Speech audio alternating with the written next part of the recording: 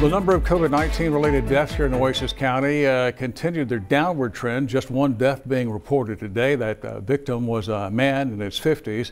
That raises the total number of deaths here in Oasis County from the virus to 382 people.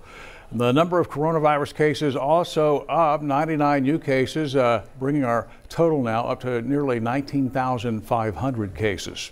We're also monitoring COVID-19 cases in our neighboring counties. Those numbers are updated daily, and you can get a detailed look at them on our website. That's christv.com.